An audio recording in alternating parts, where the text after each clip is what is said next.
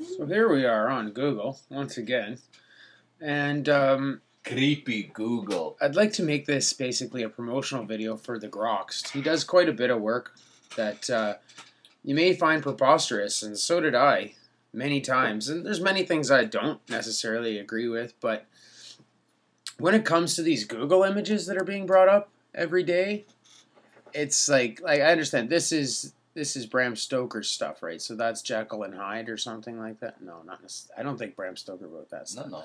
But this guy here's reaching up for this, and there's this girl here touching this guy, and he's holding a book, and then over here you have all these girls and a dog showing his teeth. Yeah, exactly. And you got this way up here that has a split down the middle towards this. It's a winding road to the castle at the top of the pyramid moon in the sky. Kingdom, where all of it is contained in the cape of Dracula. So basically, and he's got David Icke hands. Vladimir the Impaler.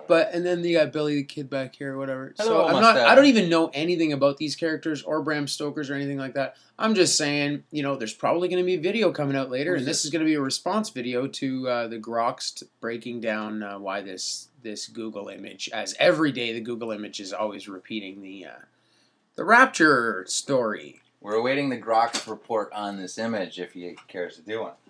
This is what we're going to be. This is what we get turned into, I think. Something like this guy or something like that through all of these. Zombified. But this guy here, he's not very happy. This is the groom, and this is the bride, and this is the scripture. And I thought that was the bride of Christ. This one, maybe this is the bride of Christ. I don't know. Let's let the GrasshopperMedia break it down for us. But everybody out there, Grasshopper Media.